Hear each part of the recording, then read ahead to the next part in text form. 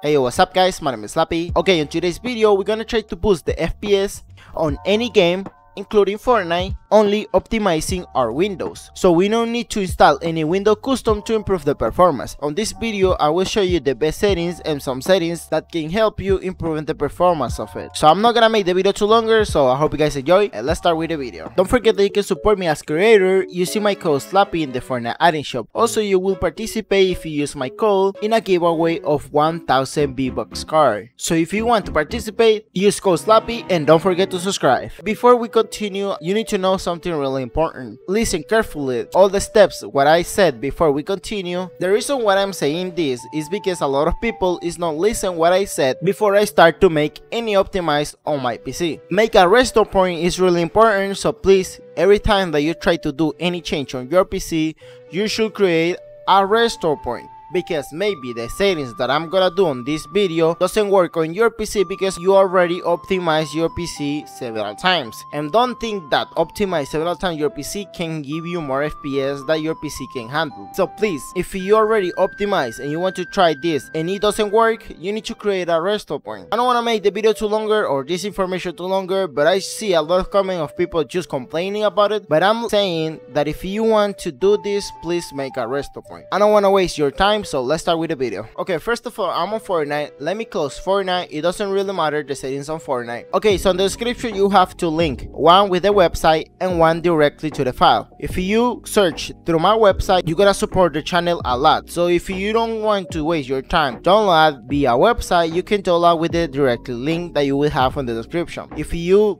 go into my website, you need to go to the last post. Once you are on the post, you need to scroll down and click on the download button. Once you are here, you need to download this file so you can have the programs that we're gonna use on this time. Once you download, you're gonna have this WinRAR file, you need to extract, and you're gonna have this notepad. You need to copy the command that we're gonna use. Now you need to type in the search bar PowerShell. Okay, over here as you can see we have PowerShell. You need to run this thing as administrator.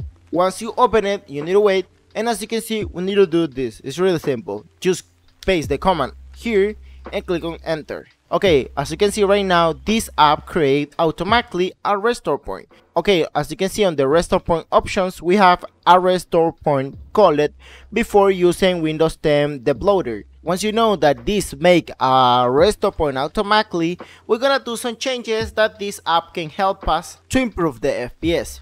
First of all, as you can see, we have some settings over here. We're going first with the other change fixed. First of all, I'm gonna disable the telemetry task, and as you can see, gonna start to disable all the tags that you need to have disabled to improve the performance. Remove the blockwares of red keys. Now we need to uninstall OneDrive, but in my case I have already uninstalled it, so I don't need to uninstall OneDrive. But if you're still having OneDrive, click on uninstall. Also, you have an option to unpin the tiles from the start menu, but in my case I'm not gonna do it. Also, we're gonna disable Cortana, we're gonna disable the HPDF, and in my case I like the white theme, so if you like the dark theme you can change it. You just only need to click on enable and it's gonna start to change the theme. So in my case I don't like it, so I'm gonna have disabled. Okay, last thing that we need to do is install the framework. In my case I have it, but I'm gonna show you how you can install it. It's really easy. You only need to click on install, and as you can see we're gonna install the version 3.5.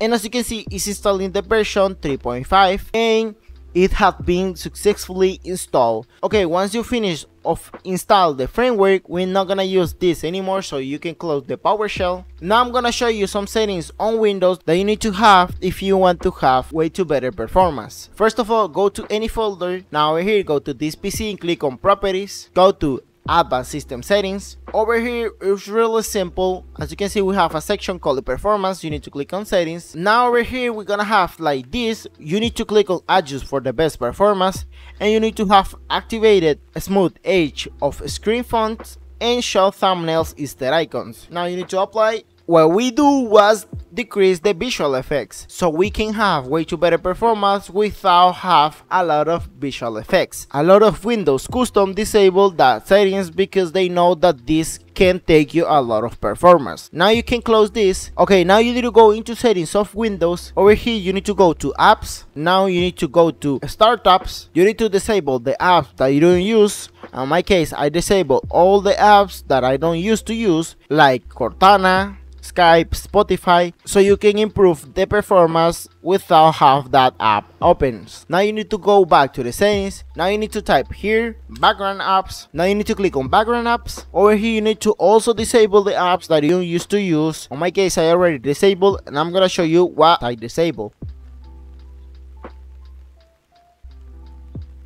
Okay, one last thing that you need to have to improve the performance of your Windows is has the best power plan. First of all, you need to go to power. Now over here you need to click on additional power settings, and as you can see, once you are on power options, we're gonna have some plans. I have the balance, high performance. If we show up some additional plans, we're gonna have power saver. We need to select the high performance power plan. If we want to have way too better performance, we need to have this power plan activated or selected. And once you have the high performance, now you're able to go in game. That's all the settings that you can reduce without make an error or do something wrong that you can revert. If you want me to try a custom Windows, let me know in the comment section, and I'm gonna show you the versions of these Windows that I already optimized several times with a custom Windows, and you will see that these Windows will work. So please, on the description, recommend the Windows that you want me to try, and I will probably do it. For now, I'm going straight to Fortnite, and let's see the FPS on game. Okay, so now we're in the lobby, and I'm gonna play a couple matches. I'm not gonna make the video too longer. I just want to play a couple creative, and you will see the FPS. Okay, so here we are, guys, and I'm not playing right now, but this guy is just free building. And as you can see, we have really good input delay because I already optimized my input delay on my PC. And as you can see, we currently have 300 FPS, which is not really bad at all. And I have some Google tabs open, so it's not really bad at all, you know.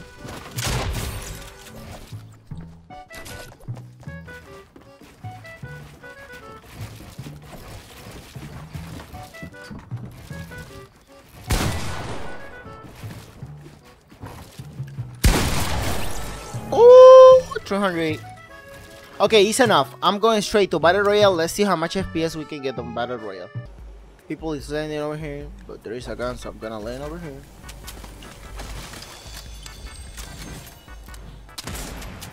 Oh, damn.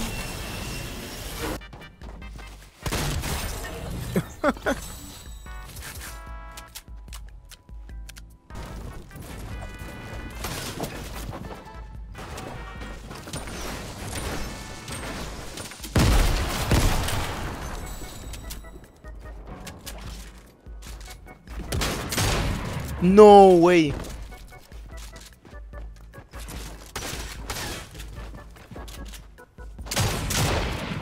What?